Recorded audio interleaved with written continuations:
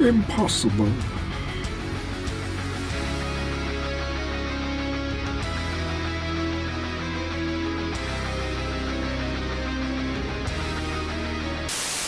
Hello everybody, long time no see. Before we get into the video, I just wanted to say a quick word from our sponsor today. That's right, this video's got a sponsor. I'm a real YouTuber now. Next thing you know, I'm gonna be having some kind of garbage late night talk show. So this video is sponsored by Raid Shadow Legends. Raid is a mobile RPG done right. Now I know, you've probably heard about Raid everywhere before, but there's a great reason for it. Raid is one of the top 3 ranked RPGs on the Google Play Store, and it's just been nominated as a finalist for Google Play's Best of 2019 Users' Choice Award. The game is insanely popular, with almost 15 million downloads in the last 6 months. That's crazy. So what is Raid? It's an epic dark fantasy done right. A hero collection turn-based game with over 400 champions for you to collect and personally customize. In Raid, you can gather orcs, undead, knights, elves, and more, and assemble a team from 16 heroic factions, discover 13 spectacular locations, and enjoy a fully voiced story campaign. Raid has a ton of crazy cool features. The first one being the multi-battle auto mode. Set battles to run in auto mode when you go out and do something else. Spend less time grinding and more time developing your teams and doing the fun stuff like those fights, dude. Raid also has weekly tournaments and events. Fighting in the arena, running special dungeons, or just leveling up your heroes, there's always a way to compete and win extra prizes every week. The game is growing crazy, stupid, super fast, and check out this cool roadmap that they've given me. They have huge plans for updates in the game over the next 6 months.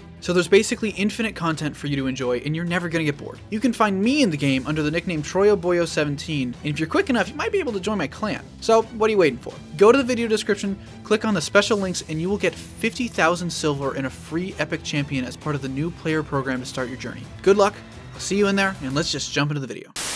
So, we're getting headline after headline about Matt Reeves' The Batman, and I personally am so excited. Batman isn't my favorite superhero by any means, but this movie's been in development hell for such a long time that to see it finally start production is really exciting and really inspiring to me. The more information that gets published about the movie, the more and more excited I become. Matt Reeves is an incredibly talented director, and I trust Robert Pattinson in this role with my life, so needless to say, I basically have full faith. Now first off, a bit of a premise. If you don't follow me on Twitter, you probably missed this, but I've decided that for upcoming movies, I'm going to be using the Fanboy Prewrites series a little bit differently. I said in my Zelda video that I want to stick to games for now, since if I pre-write a movie, it could end up ruining the end product of the story because of my expectations and stuff, and I still feel the same way. However, with the pre-write series, I'm able to talk about the things that I am personally excited about, instead of with the rewrite series where I just criticize stuff and make people mad. So since I don't want to ruin the experience of the movie, since that would be unfair to the creators, for upcoming movies, I won't be doing full story pitches anymore. The effort required to make that kind of content is a lot, and it's really unhealthy to walk into a movie already against it with my own preconceived notions of what I would do. So instead, the series is going to function as me talking about the individual things and ideas and small concepts that I would personally really like to see in the movie, since that allows me to get excited and talk about things without setting myself up for disappointment. I apologize if this goes against whatever kind of brand that I have, but it's what I want to start doing. So,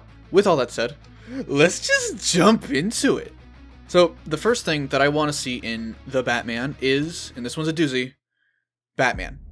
I don't know what I expected. I know for a fact that Robert Pattinson is going to be incredible in this role. The guy just exudes Bruce Wayne energy. He lies and fucks with reporters for fun as jokes. No, the first time I went to a circus, somebody died. One of the clowns died. I said this thing, but I actually made the whole thing up. He falls asleep at events that are thrown for him, and he shit talks movie franchises that made him famous. He is perfect for the role of Bruce Wayne. And also, beyond that, he's just a phenomenal actor. I just saw The Lighthouse, and he was absolutely breathtaking. Holy shit. Not just because he's a good-looking boy, but because he has so much talent and he puts so much care into his roles. I haven't seen his other big roles like Good Time or Lost City of Z, but now I'm dying to see him in more things. But more importantly, I want to talk about the direction of the character. Like I mentioned earlier, Batman is nowhere near my favorite character or anything. I find him a little oversaturated, and while his stories are oftentimes great, the character himself just doesn't resonate with me as much as other ones. However, that doesn't mean I don't see value in the character and that I don't like him. This is probably a little controversial to some of my comic fans out there, but my favorite run of Batman is the newest Tom King run in Rebirth. To me, the most important part of the Batman character is the issue of mental health and addressing trauma, and the thing that I always want to see in a Batman story is Bruce trying to come to terms with the trauma of losing his parents and working towards not letting it define him anymore. I need that growth from the character to find him interesting personally. I cannot stand the type of Batman who lets the loss of his parents destroy his humanity and turn him into a ruthless vigilante who just goes around crippling everybody in his path. I think there's a place for that kind of character, and there's a place in stories for that kind of character, but not as the definitive version of the character, if you understand what I'm saying. Because I think that superheroes are meant to inspire and be looked up to, and Batman, when he's like this, really should not be idolized like that. Everyone always likes to say that Bruce Wayne doesn't exist. That there's Batman and then the face that he puts on to pretend to be Bruce Wayne, and he's only his true self when he's wearing the mask. The voice kept calling me Bruce. In my mind, that's not what I call myself. And I find that that mindset tends to overlook an incredibly important part of the character and his mythos. This character is more than just one layer. To the public, Bruce puts on the face of the billionaire playboy philanthropist who parties and donates to all those charities. Then for the people who know his secret, he puts on another mask, and that's the mask of Batman, who's stoic and in control and perfect at everything he does because he's Batman. Because I'm Batman. But then there's another side, the side that only Alfred, Dick, Selina, and Clark know, and that's the real Bruce Wayne. The real Bruce Wayne isn't a rich party boy. He isn't a perfect genius ninja who can do anything. He's just a kid who lost his parents and has never been able to cope with it properly. He closes that side off to as many people as possible so he doesn't seem weak, but in reality, it's that partnership and companionship that he needs to be able to move on and grow. So that's the kind of arc that I would want to see for Bruce. I want him to shed that outer shell and start to face his problems head on. I don't want to see Thomas and Martha die again for the millionth time, but I do want to see their impact on him and how the trauma affects him. Don't pull a fucking Uncle Ben on me. I would want Bruce to start the movie out neck deep in his pain, coping with his trauma by being the version of Batman that I don't like, the violent vigilante who cripples everybody, who goes too far, but over time he can learn and discover that that's not the way to live, and he can start being the hero that Gotham needs him to be. Moving on from that, let's talk about the Batsuit. Basically, still part of Batman, but whatever, I'm not great with this new list format. But I need this movie to get this Batsuit right. Before Ben Affleck, none of the previous suits did it for me. I cannot stand the black rubber armored look. The gray cloth is just so much more appealing to me. The Affleck one was nearly perfect, almost perfect. I would want them to make a couple of changes to it. The texture's a little too extreme. It'd be nice if they tone it down a bit to make it a little simpler looking. But the main thing that I really want out of this new Batsuit is the Rebirth color scheme. At the very least, I want the yellow outline. Maybe I'm biased since that was the Batsuit when I first started reading Comics Weekly, but I think that that extra color from the outline gives it just enough pop and depth to the symbol and makes it stand out while allowing you to keep the giant bat, which I think is really, really cool. It also allows you to do some really interesting things with the lighting and stuff. The purple inside of the cape is also really great. And while it's not part of the Rebirth costume, I would love for the black briefs to come back, but I don't see them doing that. People can barely accept Superman wearing them, so people would lose their minds if Batman did it too. Lately, I've actually been watching the 2004 The Batman animated series on DC Universe, and I've been really enjoying it. I know it's not perfect. Bruce is a little out of character, and the tone is a little bit too light, and the character designs are a little out there, and especially following the animated series, it had impossible shoes to fill, but I personally find it really enjoyable, and I do think that the show has the best animation of any Batman property, and with that it has the best Batsuit. The long cape that envelops him in darkness is just so perfect, and I'm dying to see that done on screen. Also, the way that Bruce is taller and not as bulky is a nice change of pace compared to what we're normally used to with the giant muscles of most other interpretations of the character. I posted this on Twitter a little while ago, and something similar to this would be my perfect Batsuit. I would love for them to have the white eyes, not all the time though, because I do think that seeing the eyes is important, but definitely in like a detective mode kind of style. I think that'd be amazing. That'd be a good compromise. Also, go crazy. Throw in the purple gloves. That'd be fucking wild. Now, moving on, onto the plot. So what we know about the plot of this movie has been kind of all over the place because of all the development hell that has gone through. When Ben Affleck was attached, it seemed like it would take place in Arkham Asylum with Batman being hunted down by various assassins, including Deathstroke, in kind of an Arkham Origins kind of way. And as much as I would love to see that, there's something more important that I need from this movie that looks like it's going to be the case. Matt Reeves has made it abundantly clear that this movie is going to be a detective story. And thank fucking God, finally. I've been waiting for that aspect of Batman to be explored in a movie for so long, basically as long as I've known about the character of Batman. Batman is the world's greatest detective, but we've never really seen that on screen before. The most we've ever gotten of that side of the character is in The Dark Knight, when Bruce took a piece of the wall with the bullet hole and shot different bullets into different walls to see what type of the bullet it was, and then he made a 3D reconstruction of that bullet to find that there's a fingerprint on it. That's like, what?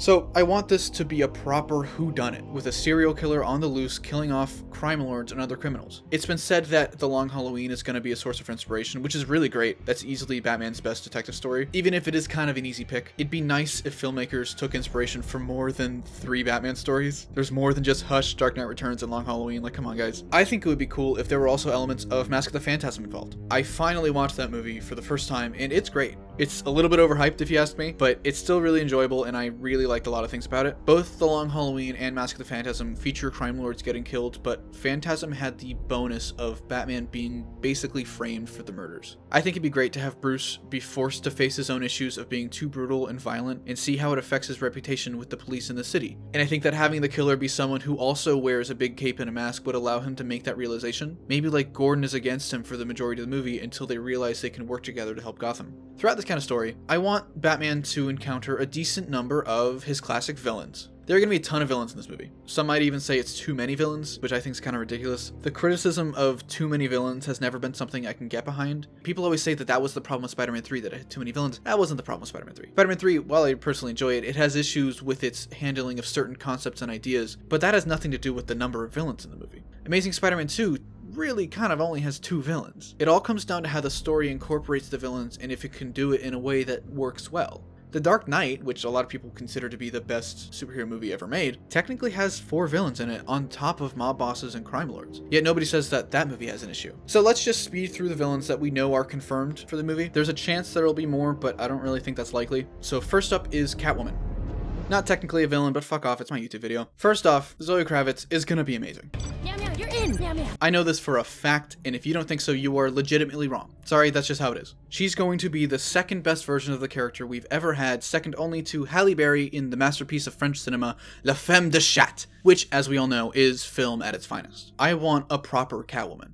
And that means I want her to be double-crossing, sneaky, clever, and she needs to have great chemistry with Bruce. We as the audience should be unsure if we can trust Selina, and she should really tempt that line between hero and villain. I would like it if at the end she ultimately chooses to side with Bruce. It's pretty standard Catwoman stuff, but it's really important to the character, and luckily it's been pretty well represented in film, and I'd like that to continue here. I would also like a good suit design. I want goggles, I want cat ears, I want a whip, give me all of it, please don't quote that. Anne Hathaway overall was a pretty good Catwoman, but her suit design was just really bland. They tried to do the thing where the goggles became the ears, it just didn't look great for me. If they straight up just copied the Arkham look, I'd be happy. Alright, moving on to the next villain that's been officially cast, let's talk about the Riddler. Finally, we get to see the Riddler in a movie again. Now, as much as I love Dr. Eggman, Jim Carrey wasn't given the right material to work with when he played him, so I'm really excited to see the direction they take with the character in this. I'm not overly familiar with Paul Dano's work as an actor, but he looks the part, and from what I've heard, he's a great actor who's also going to do a really great job. One thing that I really need to see with Riddler is his superiority complex. Edward Nygma, or Edward Nashon as he's going to be in the movie, is someone who, by all counts, is a genius. He constantly wants to show off his intellect in more and more elaborate and dangerous ways, and he keeps getting shown up by Batman's skills. And that drives him more and more to do even more dangerous things to try and win. He's a sore loser, a crybaby, and I am so excited to see Edward from Twilight punch him in the fucking face. Alright, moving on, let's talk about the Penguin. I really like Oswald Cobblepot as a character. He mirrors Bruce in a way, being from an upper-class family and having to face his own hardships in life, only he lost his family's wealth and reputation, which led to him moving on to crime. My favorite version for the Penguin is just a standard crime lord, like in the Arkham series. I don't want him to be wacky or crazy or go too far with the Penguin stuff like, I'm gonna poison Gotham City's water supply, whack, whack, whack, whack, whack, whack. No, come on, he's just a guy with a monocle who sells guns. There's no reason that Cobblepot should ever be put into Arkham Asylum. So for this story, I would really want Penguin to just be the crime lord in the middle of all the murders. Maybe it's his guys who are being killed off, or it's his competitors, or anything to make him basically one of the prime suspects. Now, as for casting, the rumor is that Colin Farrell is in the running, and I think he'd be an interesting pick. He's a little slim and tall for what I would picture for the character, but I think he could be good. He kind of reminds me of the Telltale Penguin. Whoever they end up picking, though, nobody's gonna be as perfect as the Lord of Sex himself, Danny DeVito. Oh, Danny. Oh, Danny. Just thinking about Danny DeVito in the role is going to make me want to say things that'll get this video demonetized. So let's move on to the killer. The person behind it all, the mastermind, the person killing all the mob bosses and putting the blame on Batman's head. It is the Joker, baby! I'm kidding. No, please don't. I'm so sick of Joker. I don't want him anywhere near this movie. I'm sick of that clown. Give me some new shit for once. So I'm gonna be honest. I have no idea who I would want to be behind everything. I'm not even gonna try and think of something. But what I do want from the killer is for it to be somebody who mirrors Bruce's path in a way. Someone who wants to do good because of the trauma that they faced, only to go about it in the worst of ways and get people killed.